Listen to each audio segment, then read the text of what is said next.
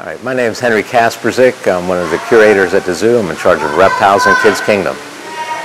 Well, in Pennsylvania, we have 21 species of snakes, and some are not seen very often. There are some snakes I've never seen in Pennsylvania, but they're still listed as being here, and some are pretty common. If I were to tell somebody what to do around a snake, I would try to back away slowly if you're in real close proximity.